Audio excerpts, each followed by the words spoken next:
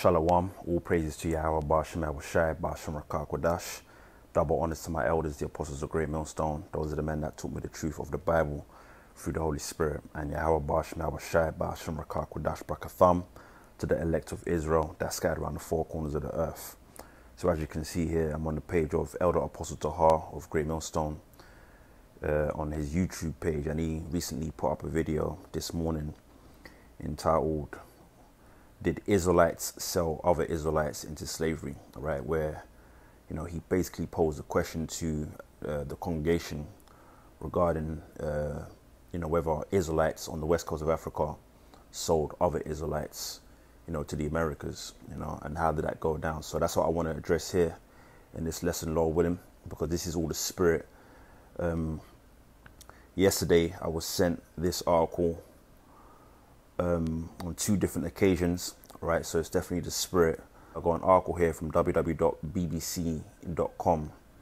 going directly into that topic, right, concerning Israelites selling other Israelites into slavery during the transatlantic slave trade, right? So the answer to Apostle Tahar's question is indeed yes, you had Israelites sell other Israelites into slavery, right? And that's the biggest misconception amongst our people, especially over here, you know, in North America, Babylon the Great, amongst really the southern kingdom of Israel, you know, Judah, Benjamin, and Levi.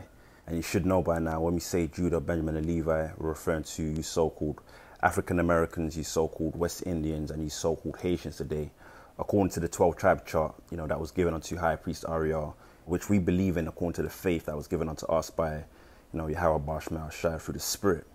Those are the tribes. But you also have, you know, a bulk of our people still over there on the west coast of Africa, you know, in countries like Nigeria, in countries like Ghana, Cameroon, so on and so forth, which are all Israelites. As a matter of fact, me, myself, I'm a descendant of two Nigerian parents, you know, and being that we're Hebrew Israelites, we declare our pedigree or our lineage, if you will, you know, by our father's lineage, you know, according to the book of Numbers, chapter 1, verse 18.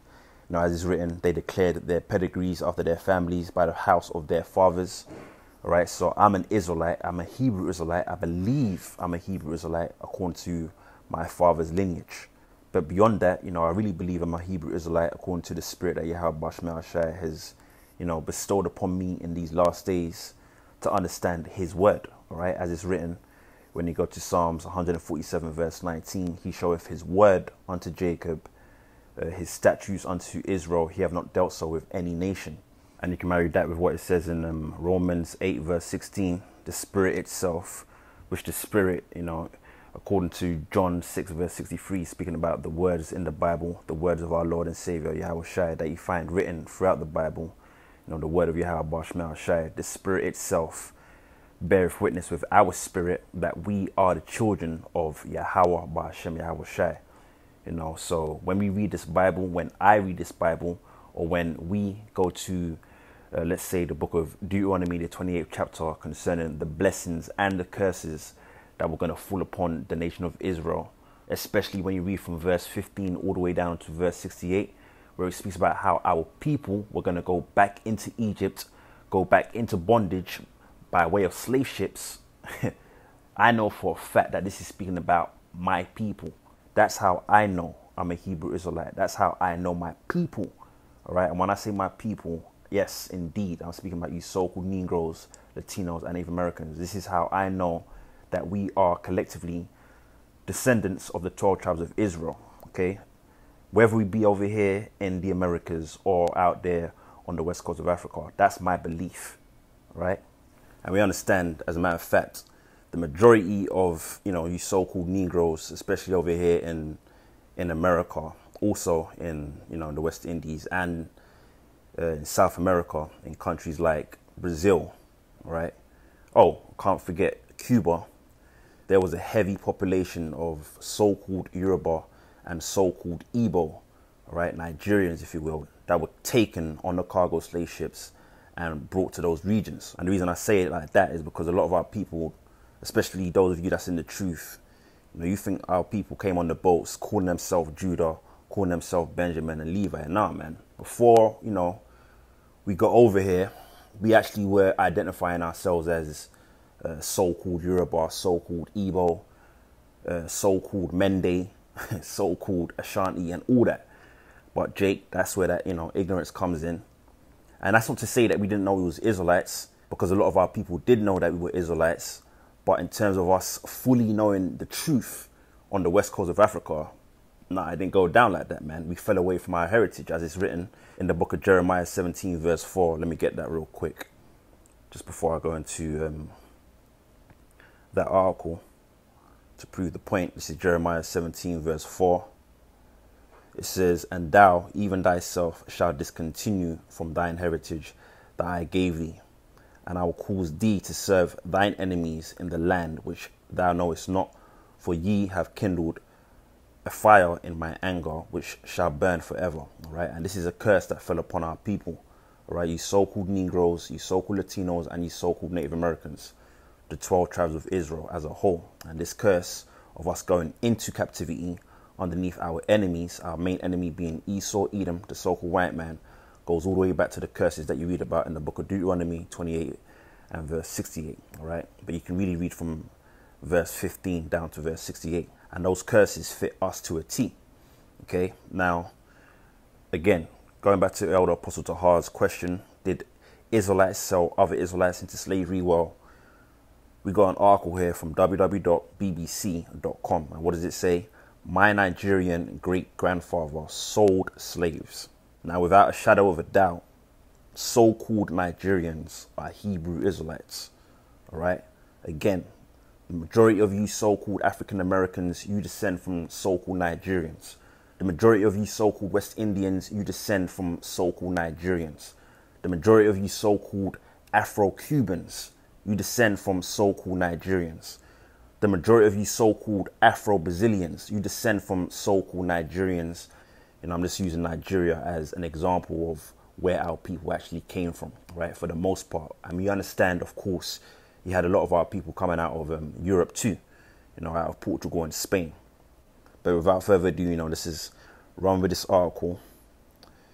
It says, amid the global debate about race relations, colonialism, and slavery, some of the Europeans, which these Europeans are Edomites, and Americans who made their fortunes in trading human beings have seen their legacies reassessed, their statues toppled, and their names removed from public buildings. Now, that's where you pull scriptures like when you go to the book of Sirach, the 10th chapter, around the 8th verse, roughly paraphrasing, it says, because of unrighteous dealings, injuries, and riches got by deceit, the kingdom is translated from one people unto another. And that's the time period that we're living in right now, right? Where Esau, Edom, the so-called white man, is going down, and the Israelites, our so-called Negroes, Latinos, and Native Americans, were coming into power, all right? Because Esau got this world, as is written, Job chapter 9, verse 24, the earth is given into the hand of the wicked. He got it in a malicious way. He got the riches, he got this kingdom by way of his sword, which was his blessing in the first place. But nevertheless, Yahweh Shemel Shai is about to take him out of rulership, really because of how he got into rulership. Okay, again, Sirach chapter 10, verse 8.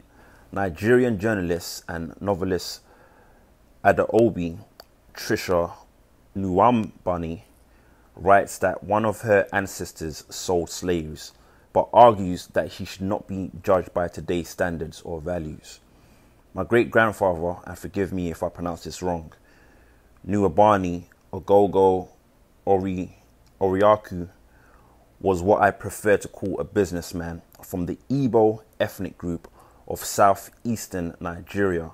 He dealt in a number of goods, including tobacco and palm produce. He also sold human beings, all right?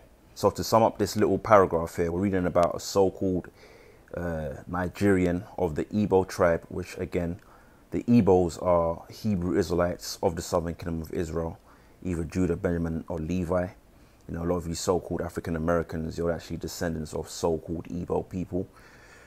But what we're reading about here is, what I perceive to be an Israelite selling other Israelites into slavery, man. All right. Now, indeed, this, of course, could have been a Hamite that sold Israelites into slavery. We don't know exactly. What we do know is that, again, this particular ethnic group, the Igbo, they're Israelites without a shadow of a doubt, all right? And it's not far out to, think that you had Israelites that were selling other Israelites during the transatlantic slave trade. That was actually happening too. You had a lot of tribal warfare that was going on amongst Jake back then. A story that comes to my mind when I think about, this situation here concerning Jake selling Jake, or Israelites selling Israelites into slavery. The main story that comes to my mind as it pertains to our history as a people is the story of Joseph, right, being sold unto the Ishmaelites by his brothers. The story that comes to my mind is the book of Genesis, the 37th chapter, and around the 12th verse to around verse 27, if I'm not mistaken, where you read about how our patriarchs, the 12 sons of Israel, they sold Joseph to the Ishmaelites, right? You can read that for yourself. For the sake of time, I don't want to go all up into that story. We can get one scripture on that. I believe it's also mentioned in the book of Acts, the 7th chapter, and I believe it's around the 9th verse. Let's see. Yep.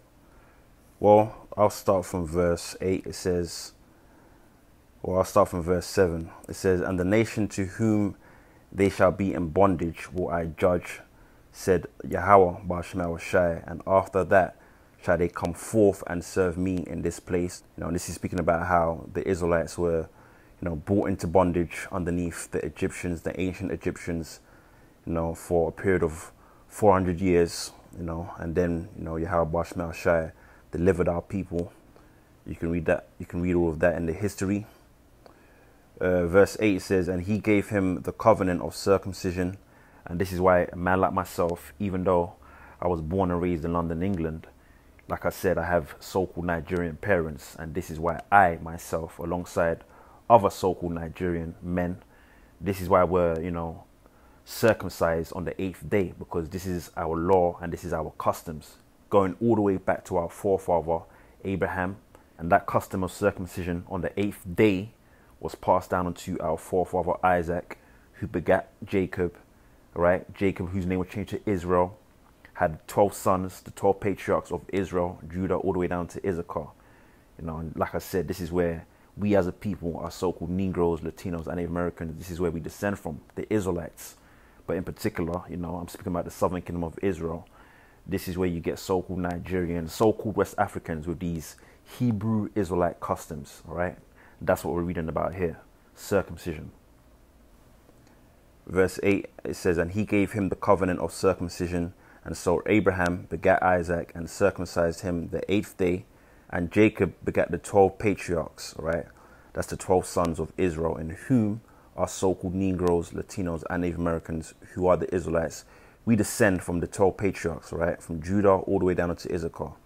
And here's the point. "And the patriarchs, moved with envy, sold Joseph into Egypt, but the Most High, Yahweh Ba'Shemel Shai, was with him." All right, so there you have it. How much more when we was on the west coast of Africa, when we were fighting amongst ourselves, you had all that tribal warfare that was going on. It was happening, man. It was going down. It was definitely going down. And on top of that, we can't forget about the curses that fell upon our people. A curse that comes to our mind, concerning this matter is when we go here to the book of Deuteronomy. Bear with me real quick. Deuteronomy 28 and around verse 54. What does it say? It says, "So that the man that is tender among you and very delicate, his eye shall be evil toward his brother." And what's meant by the man that is tender among you and very delicate? That's going into the love that we had for one another as a people, the love amongst the brotherhood that we had, in the days of old, amongst the Israelites, amongst the 12 tribes of Israel. One of the curses that fell upon our people was this: "So that the man that is tender among you and very delicate, his eye shall be evil toward his brother." And this curse here really broke forth, in a major way during the transatlantic slave trade, which is what we're reading about here, concerning Israelites selling other Israelites into slavery, man. And this ain't no new thing, as it says, Ecclesiastes 1 verse 9, there's no new thing under the sun, right? That beef between the tribes, especially between Judah, Benjamin, and Levi, that's been happening, man. You know, even in school, even in London, there was beef between the so-called Nigerian against the so-called Jamaican man, the so-called Jamaican man against the so-called Nigerian man, the so-called Nigerian against the so-called Ghanaian. All right. When I came over here to America, I heard about there being beef between so-called African Americans and so-called Jamaicans. Blah blah blah blah blah blah blah. It's been going on like amongst the tribes, so it's nothing new.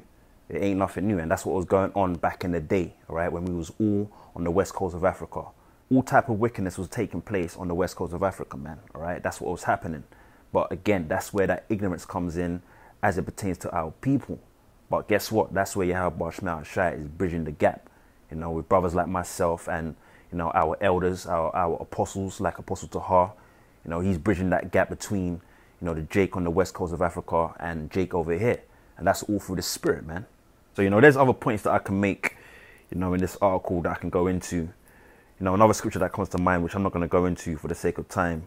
You can go to the book of Exodus, the 21st chapter, and read about how, you know, our people, or I should say how there was a law that was given unto us by the Heavenly Father, Yahweh, through our forefather Moses, you know, concerning having Hebrew Israelite servants and Hebrew Israelite slaves, in which this article goes into that too. I've also got a whole playlist on my page concerning the Israelites on the west coast of Africa, you know, so you can get edified, you know, through the Spirit, man. You know, it's all there. So Lord willing, you sincere brothers and you sincere sisters out there, we're edified through the Spirit.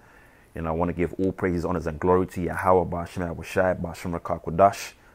Double honors to my elders, the apostles of Great Millstone. Those are the men that taught me the truth of the Bible through the Holy Spirit. And Yahweh, Ba'ashem Yahushai, Ba'ashem Rakak Brakatham, to the elect of Israel. Shalom.